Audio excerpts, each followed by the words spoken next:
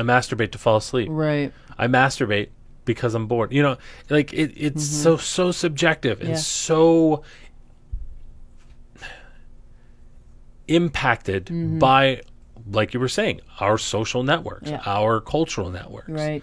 Like our familial networks. Our familiar, all these things, these social aspects. Right. Again, this is morality. This is not genetics. But it sounds like science. It sounds like science, right? Yeah. So my argument. Okay. So I want to legitimize this study in one way. Okay. What I think they're finding might have genetic links is compulsivity. Okay. Compulsivity, not hypersexuality. Right. Okay. And this is the argument that I make over and over again with people is especially the sex addiction, the pro-sex addiction folks.